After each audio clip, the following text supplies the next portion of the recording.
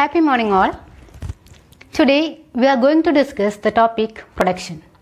In your book, you may read the headline, The Story of Village Palampur. Palampur is an imaginary village. You can imagine any of our village as Palampur. In this chapter, we are going to discuss how the production activities are carried out in villages. So let's start. Production is the key to a country's economic development. Production can be agricultural, like cultivation of crops, or it can be industrial, like manufacturing a good. Over 70% of population in India still lives in villages. People living in villages requires various goods and services. Many of these goods are produced locally. Thus, village is the best place to understand various concepts related to production. We have chosen Palampur as the place to study production. Palampur represents a small village in India. Palampur is well connected by roads. 3 kilometers along the all-weather roads are connected to the bigger neighboring village called Rainganj. From Rainganj, the same road connects the nearest town, Shahpur. Palampur is a small village inhabited by 450 families.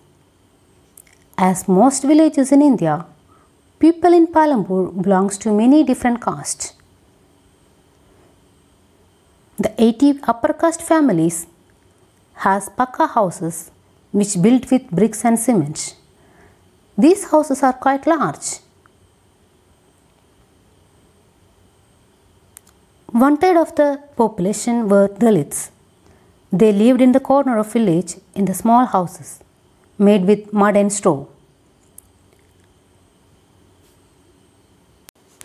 Palampur is one of the increasing number of villages in India that have electricity. Most houses in Palampur have electric connections. Electricity is used to run the tube wells in the fields and also support the local businesses. Palampur have 2 primary schools and 1 high school. The residents of Palampur also have to access good healthcare facilities, a government-run primary health care center and a private dispensary. Like most villages in India, agriculture is the most important occupation. However, all the farmers in Palampur are not equally fortunate. The 80 upper caste families owns the majority of cultivated lands in Palampur.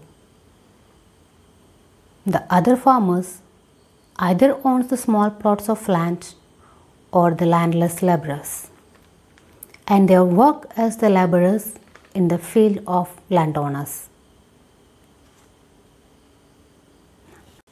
Not all the people in Palampur are the farmers. Just like other villages in India, people in Palampur are engaged in several non-farm activities like shopkeeping, dairy, small-scale manufacturing, and transportation services. All these production activities requires natural resources like land and water, and man-made resources like raw materials, human effort, intelligence, and money. We use a number of goods and services every day. All these goods and services, from the food we eat, the clothes we wear, appliances we use, the services like the banks, and the transportation we are used to travel, are made available to us through production. Now we see what all are the production requirements are available in Palampur.